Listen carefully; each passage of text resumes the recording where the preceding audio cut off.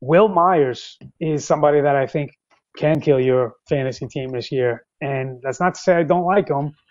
What I love about Myers is his age. I love the positional change. I love the breakout he showed last year. What I hate is that I don't trust any of it. He has never, I can't emphasize the word never enough. He has never stolen bases at any point in his career, even in the minors.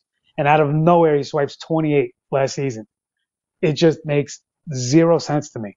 So I don't know what to make of that. He's shown the power potential. He's even shown a high average before, only to disappear, like vanish, and take like a little, 2-year hiatus in between last year and his rookie season.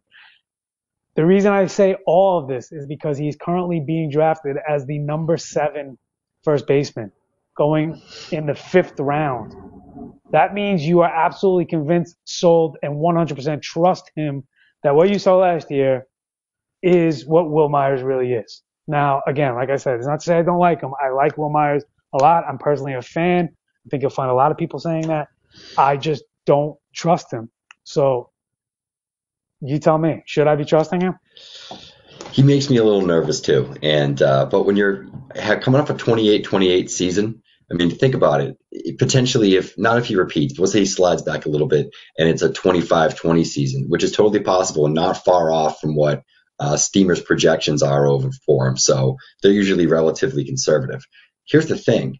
He stole 28 bases in 34 attempts. So he was efficient. It wasn't like he had to, this wasn't the Allen Iverson of stealing bases. I mean, that's relatively efficient, and it came out of nowhere. Great. It was great. And the funny thing is, I think it's the opposite of sort of what we talked about with Semien. Is his team likes to run, and they're on a bad team, and he's got like guys like Solarte behind him, and that's his protection. Those guys aren't really going to move him along all that much, even if they're decent players. They're not great. Maybe he'll have Renfroe behind him this year and Mark Owen ahead of him. So his lineup's going to get a little bit better. So maybe some of those counting stats do get a little bit better, but I mean, he could still steal 17 to 20 bases. I mean, he has enough speed. He's shown the ability to steal bases. Now, I don't think he's going to drop down to 5 or 6. I don't think he's, going to be like a Machado, or Rizzo, where they're athletic and the situation just sort of bear itself out. I think that he is going to steal. I think he's still going to get opportunities to go. It's probably going to be more like Todd Frazier was in a couple of those teams where he stole 15 or 16 bases for a few years, and then his role changed. I don't know if Myers' role is going to change all that much.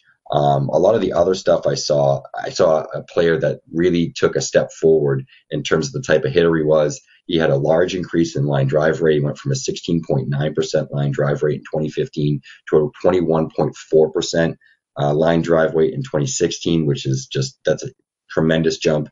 That's a very good trend. Another good trend is he started pulling the ball more, going from an 18.2% pull rate to 23.9% of the time. So once again, going the other way. When you start to do that, they can't shift me as much, and ultimately your BABIP's going to go up a little bit. Swing and strike rate went down from 9.8% to 8%. Stopped swinging as many pitches in and out of the zone, but he actually made more contact with the pitches in and out of the zone that he did swing at, and started hitting off-speed pitches better. Some of his highest pitch grades were against sliders and curves. So I think he legitimately made a step forward as a hitter. Do I think he'll hit 28 home runs again? It was inflated by an 18% home run to fly ball ratio. So that's a little bit out of whack, but maybe if it slides down, normalizes a little bit, regresses to like 13%, I mean, he could still hit 20 homers. And the lineup's going to be better. So maybe the counting stats are better. I like Myers, but price is high though. Very high. Sliders and curves is a great name for a bar. So if anybody wants to open a bar, name it Sliders and Curves. Send some royalties this way. And if you have a bar that's already named Sliders and Curves, send me a t-shirt. Send me a t-shirt. Yeah, listen, I think a lot was made of the fact that he was back at home in San Diego. Maybe that was, some of the cause for this resurgence of, what was once a highly regarded prospect. The only problem I have with that is he was there in 2015 as well, and we didn't see any of this. So this is really just a one-time showing. I think his career numbers, one year he had 12 stolen bases, one year he had 10. Those two to combined don't even total what he did last season.